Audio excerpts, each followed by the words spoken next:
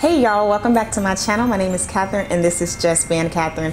Thanksgiving is literally right around the corner. I feel like the days are just going by so fast, but I am in full holiday spirit as we are preparing to host our Friendsgiving for the second year in the row. I really love the holidays, especially Thanksgiving, because it's the one time where you can hang around the table and create memories, laugh, eat a lot of food, and spend time with family and friends and reflect on why you are grateful.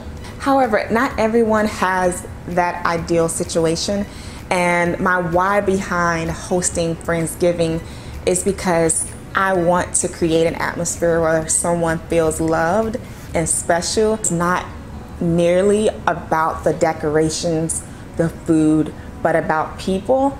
And I feel like God uses my gift of creating to give back. And that's what I'm going to show you in today's video, is how to style and create a Friendsgiving that is welcoming, practical, fun, and affordable. It's so affordable that your guests will have no idea. So if you have not seen my previous video where I share some holiday DIYs that are super easy to do, make sure you go and check out that video. That is part one of this video. If you're new here, welcome. I'm so glad you're here. I encourage you to hit the subscribe button if you love makeover videos and fashion videos. And if you have not done so, make sure you hit the notification bell so that you are aware and you know exactly every single time I come out with a new video.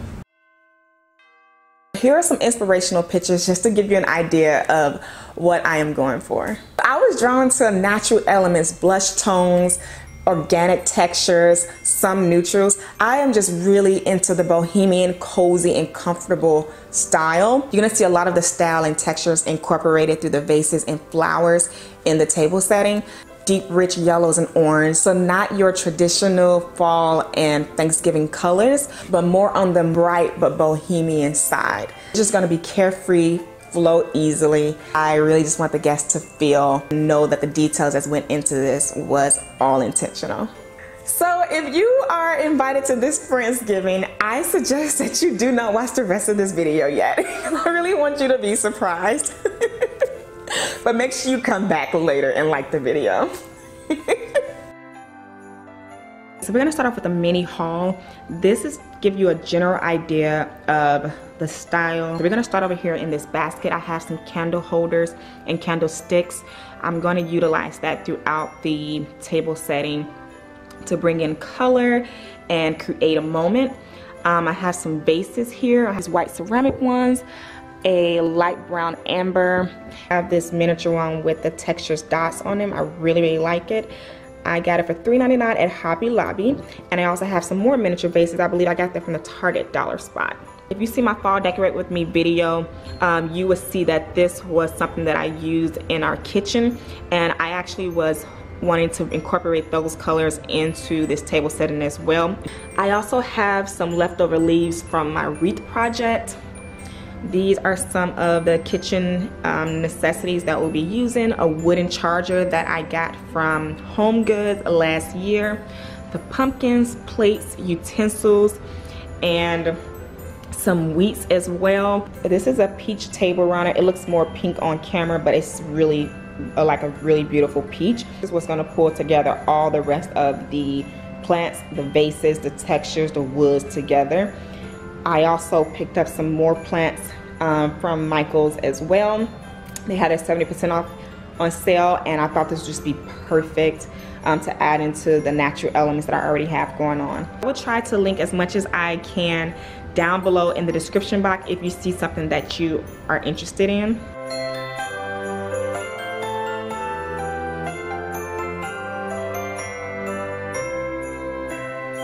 So this is the folding table that we picked up. It is practically a card table, 6 feet, all white with gray legs. Holds about 4 people to a table, but if you combine them, you can add an extra 2 people.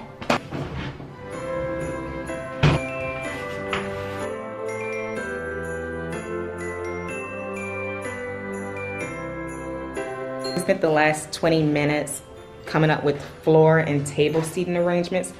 The challenging thing about small spaces is that they're small, so you have to adjust, maneuver, and we just want to make sure that all our guests are comfortable. The base for the table setting are going to be these card tables.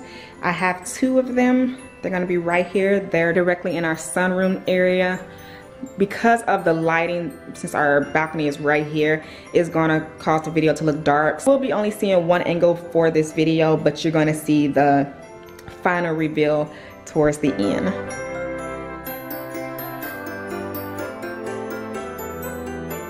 Everything here is pretty much self-explanatory, but I'll walk you through what I'm doing. So the two-piece chiffon table runner is 27 by 120 inches. I chose a sheer texture for a soft touch. This runner is going to be our statement piece for both tables, and I plan on using it to add color, creating a delicate moment, but ultimately giving out that bohemian vibe. Here I'm scrunching the fabric to create waves and a layer effect. Doing this will get rid of blank space, especially since we are not adding a garland or a big bouquet of flowers. Nothing is going to seem like I tried.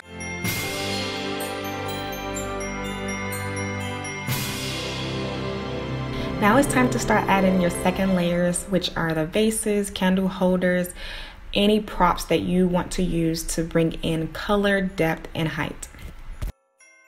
Other than the obvious components of a great table setting that you can take anywhere with you comes down to colors. So whether you have that big bold pop of color or you go all neutral and add in your color, textures and heights, which can be added through plants, florals, or decor.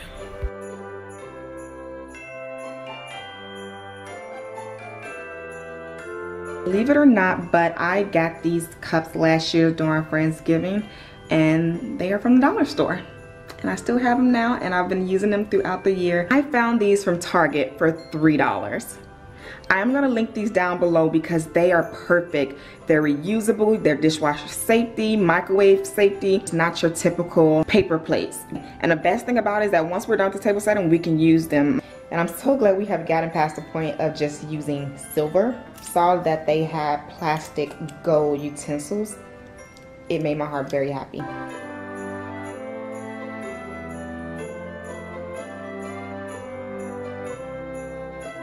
Instead of your standard square napkins, I opted for a rectangular one to give it a more fancier look.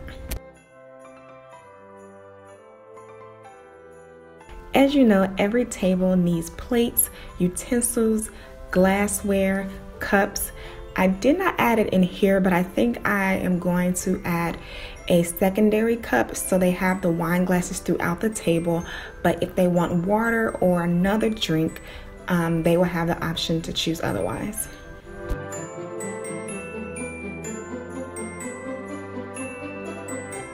The faux fur that I'm adding to the black chairs is to add on to the Bohemian story that I am setting up for our guests, and it's just going to be something cute and soft for the guests to lean back on, and it really just brings everything together.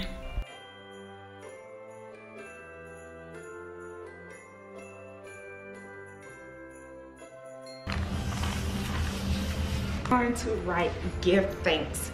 And if you know how to write in cursive, I don't know about you, I grew up writing in cursive. In my opinion, calligraphy is modern day cursive. So if you know how to write in cursive, you're good to go. Even if you don't, it's okay because it's basically starting off with the alphabets in their regular form. So we're going to write the G very bold. I'm starting off with a pencil, easier in case I make mistakes. And first figure out like where exactly do you want your word. This is my center. So I think I'm thinking about writing it underneath. So give and then thanks. Write it really big. I can always go back and erase it.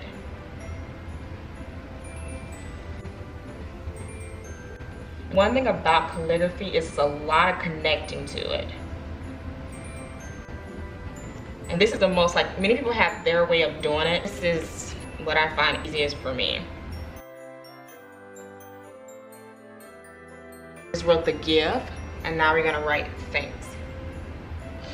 And thanks is a longer word, so I wanna make sure that it starts here and end at the end.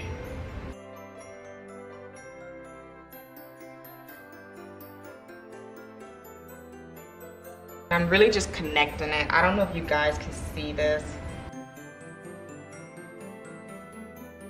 gonna go ahead and fill it in. Each ladder that requires you to go downwards, you're just gonna fill it in.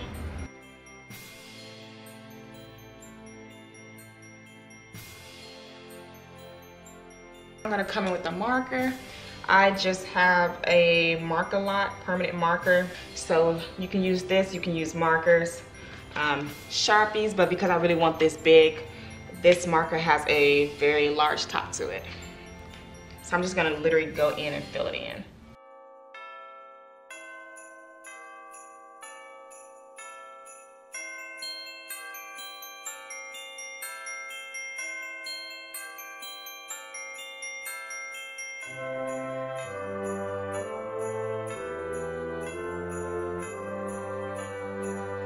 One of my favorite things about table settings is the fact that you can switch in between plastic and glassware and no one would ever know. What makes a table setting cohesive, as I said before, is the color and the mixing and matching of it. If you know that you're gonna have all paper plates, then bring in maybe utensils or actual glass somewhere in to balance out the entire tablescape. I would like everything to be simple but very romantic and sophisticated. But I want our guests to feel like, wow, this is for me. Like, I just want them to be amazed and shocked when they walk in the door.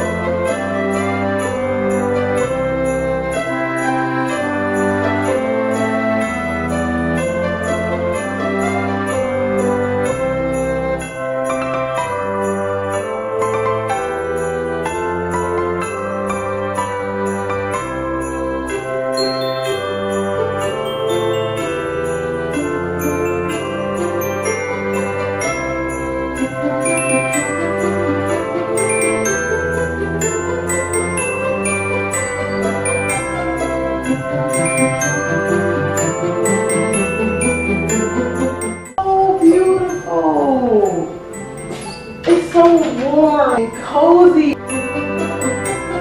So there you go, an entire Friendsgiving tablescape. We should probably hashtag this Friendsgiving Thanksgiving. I really like that together. I might do that for this year and next year. I don't know. But let's hashtag this Friendsgiving Thanksgiving. So I hope you enjoyed this video. If you enjoyed it and you were inspired, definitely give it a thumbs up so I know to continue to make videos like this. Question of the day is, what are you looking forward to this holiday season? Comment below. As you saw in the video, it was just a table set in itself, but not people and food. That is because I want to be present and intentional about my time and spending it with my family and friends. However, make sure you are following me over on Instagram at JustbeingKatherine and come say hello so that you can see more photos, some food, because I'm cooking this year. I'll be sharing a few pictures and videos as I prepare for the day. I thank you so much again for watching. Happy Friendsgiving. Happy Thanksgiving to you and your family. And as always, I will talk to you all later.